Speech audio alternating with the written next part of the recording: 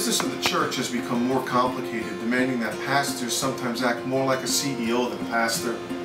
And many church leaders think that churches are automatically exempt or protected from many business requirements.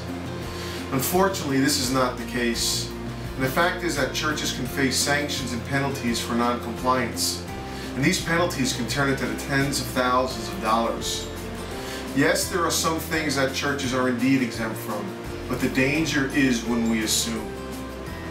I have found that either churches tend to rely on poor sources for their advice, or they frankly do not want to pay for proper services.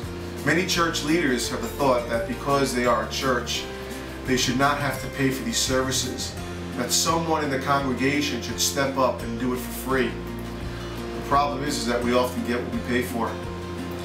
As I have worked with churches, there are a few issues that I have found to be common among them.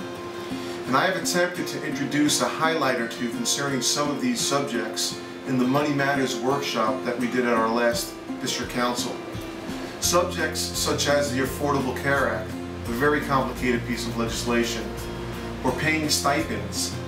Just because you call it a stipend does not mean that the person you are paying is not an employee. And there are other payroll issues, such as workman's compensation, which is a requirement by law. And non-compliance could mean penalties reaching into tens of thousands of dollars. I personally think that a church should strongly consider subscribing to a payroll service.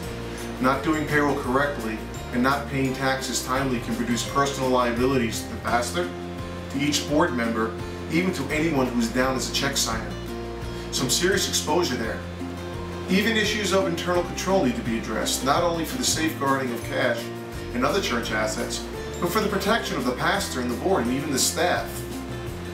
I've presented an outline with some resources to help make you better aware of some of these issues. As always, I am available to help answer questions and to always and also make recommendations where to get the answers.